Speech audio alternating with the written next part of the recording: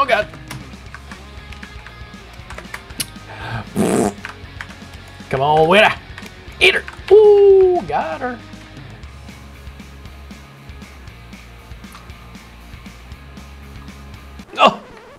Oh, hey, didn't see you there. So just doing a little game in here, but I'm not doing it on this system. Well, okay, I guess I'm on the system, but I'm not using the system itself to run the game. I'm using Shadow, and if you've never heard of it, it's actually kind of cool, and I'm gonna tell you a little bit about it. Okay, so now we got the game closed. What exactly is going on here? If you're looking at my screen right now, it kind of just looks like a desktop on a desktop. And that's because it's what it is. If you're not familiar with Shadow, Shadow is a virtual machine service, so basically you can pay a subscription, either billed annually or monthly, where you have access to a cloud computer where you can do workstation activities and tasks, or mostly gaming. So everybody that signs up for a Shadow account is going to get a GTX 1080 or equivalent. In my case, I'm using a Quattro P5000, which basically the same, works just as well as games as a GTX 1080. A Xeon processor, system memory, all the good stuff you would find in a normal high-end gaming PC, except for you can run it through other stuff that say you don't have a gaming PC. And initially, you know, when Shadow reached out and we're like, hey, we want you to check out our virtual machine, or virtual gaming machine, see what you think, make a video about it. I was a little skeptical because with any virtual machine where you're sending information out to the cloud and it's coming back, and especially in gaming, especially FPSs, you're gonna have a little bit of lag. And I was, you know, that's something that ruins a first-person shooter real quickly. And I will say that when I put it on this machine and I started testing like Overwatch, Battlefield, games like that, and I'd play it on my computer, then I'd switch over to the Shadow machine. Yes, there is a bit of latency, but it's way less than I expected. I was expecting something, you know, noticeable, like damaging, but although, yeah, you can tell, it's really, really minuscule, and the game is more than playable, and I was very, very surprised. So let's do exactly what I did the first time I jumped into Shadow, and I bet you guys are all wondering now, let's just see exactly what we're working with here. So as you see right now, I'm in Windows mode. I can hit F, or Windows key, Alt and F to go full screen. And then we're just gonna go to Task Manager on my Shadow PC here and see exactly what we got going on here. So my CPU, we have a Xeon E5-2678V3 at 2.5 gigahertz, not the highest clock speeds. As you see, we have 4 cores, 8 threads, or probably 8 cores, 8 threads, because it's, you know, I believe a Xeon E5-2678 is more than an 8-core processor. But let's just do some Google searching here. So there we go, E5-2678V3 specs, 12 cores, 24 threads. So yeah, we're sharing some cores and threads here with another VM, which is not a big deal for gaming.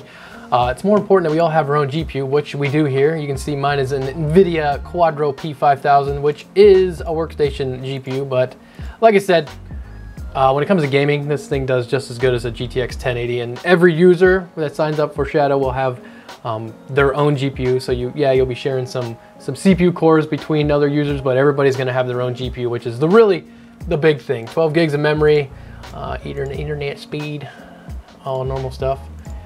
So the next thing, of course, I had to check out was their internet speed, because that's one of the reasons they're able to have such low latency, is because they got some good internet on their end. Mine is subpar, to say the least. It's still all right, but wait till you see this stuff.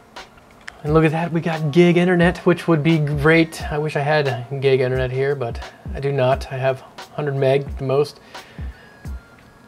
But what really surprised me is, look at that, we almost got 100 megs up, which would be great for uploading videos. Unfortunately, Shadow can't help me out there when I upload videos, but this is kind of just an idea on how they're able to keep their latency so low. They got really, really fast internet. No big deal. So yeah, the specs are good, the internet's fast, but you might be sitting there thinking, why would you game on a virtual machine when you're sitting right next to a gaming PC? I mean, it's right there, just use that one. And yeah, that makes a lot of sense. It's good for testing, you know, because I can run it on this machine, feel it, see how it runs, then run it on the VM and kind of just compare it, and it did a great job. But it's not what the coolest part of Shadow is. Once we don't have a slightly outdated, awesome gaming machine.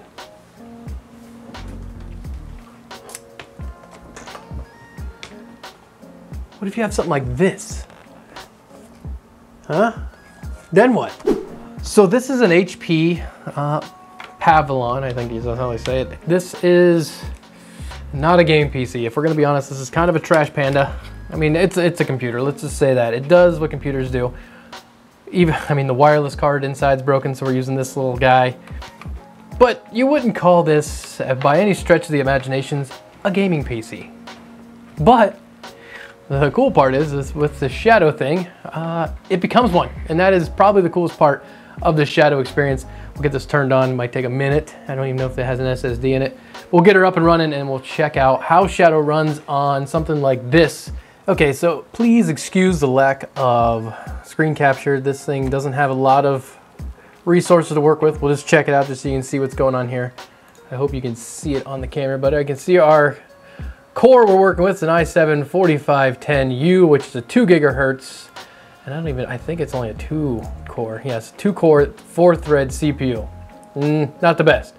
We got 6 gigs of memory and internal graphics only. So the classic Intel HD graphics family, no GPU, no nothing. So there's, this thing is far from being able to game anything, but up here in the corner you can see, look at all the mess of icons my wife's got going on here. But up in the corner here we got this Shadow icon, and you simply just download it off their website on any PC you want to use, and you click open and it opens right into your virtual machine with all the stuff you've had on every other computer you use it on, and you're just ready to go right out of the box, which is pretty awesome.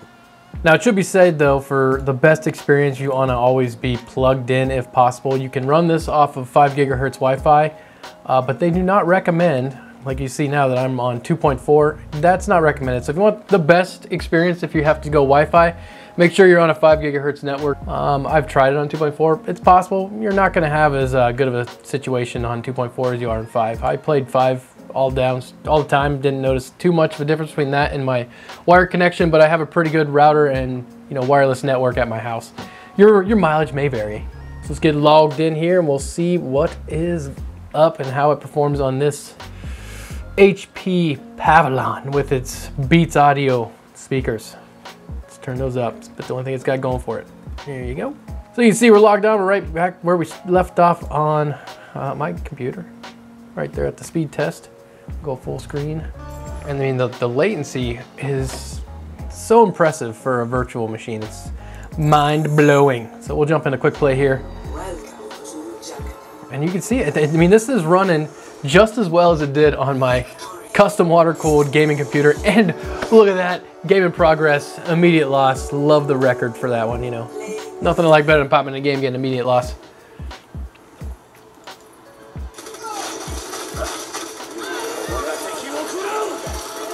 Just beautiful, just beautiful.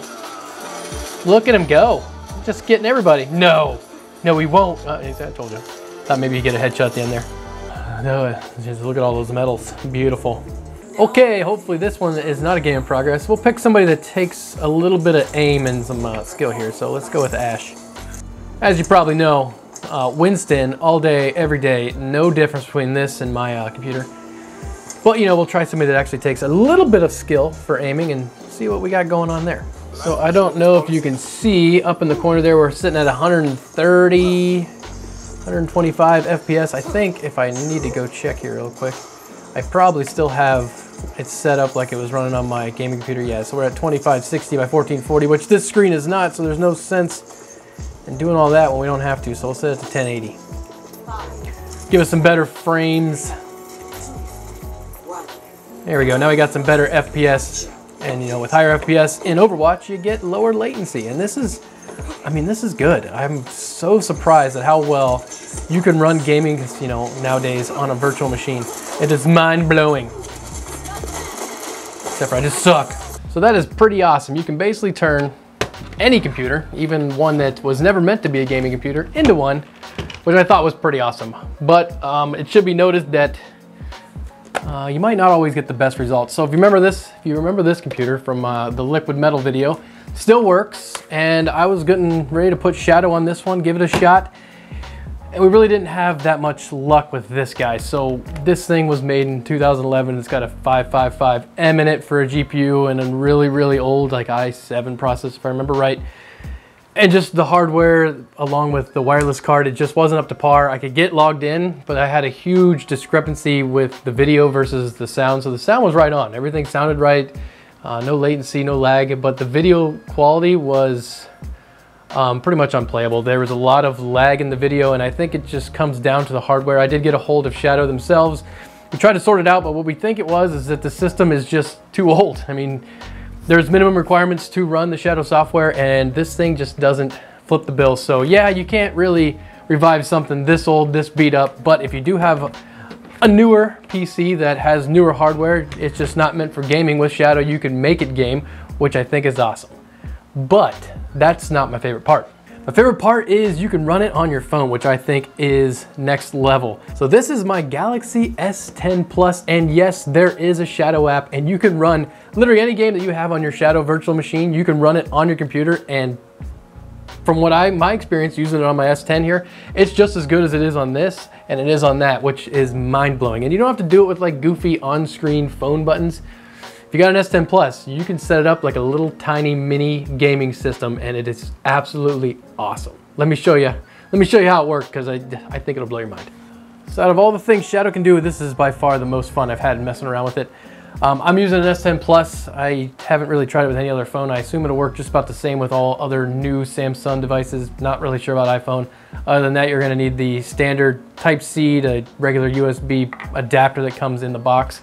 And you'll need a USB hub to turn that one signal into multiple, so you can run your keyboard and your mouse, the standard things you carry with you at all times with your phone.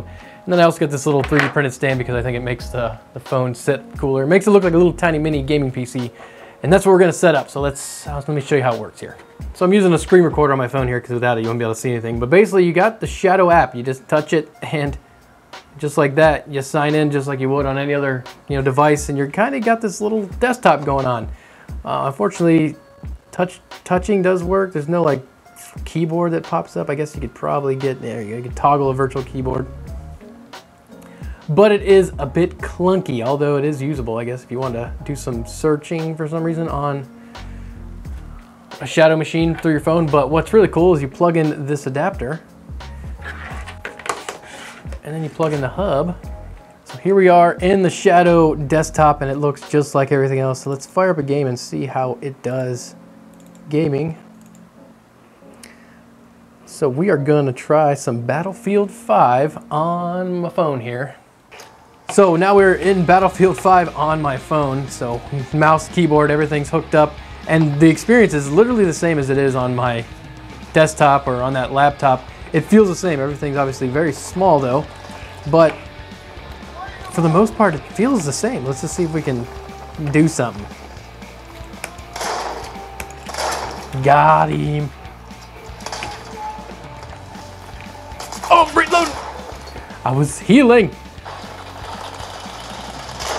I would have got him. I was just taking a minute. Get wrecked. For some reason, whenever I hit spacebar, it says English US. I don't know how to, wonder how to fix that, but oh well. I will say the small screen does make it a bit more challenging, as it's very hard to see people, but it is playable and quite awesome to do this on a phone.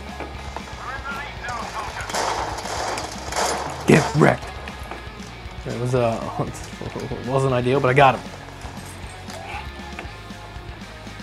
Oh, these guys don't even see us coming. We're sneaking very loudly. Wrecked. Oh, okay. Where's his buddy go? Where'd his buddy go? Oh, he's too far away. Oh, dude, I was gonna get him. Stole my kill. Oh, blah, blah. Anyway, so as you can see, Shadow is more than just a virtual machine that you can run on a computer.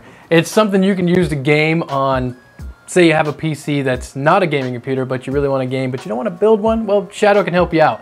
Or if you have an old gaming PC, obviously not as old as my Alienware, it can revitalize it, helping you game on newer titles at good FPSs and not having to struggle on your old hardware, as long as it's supported by Shadow, obviously.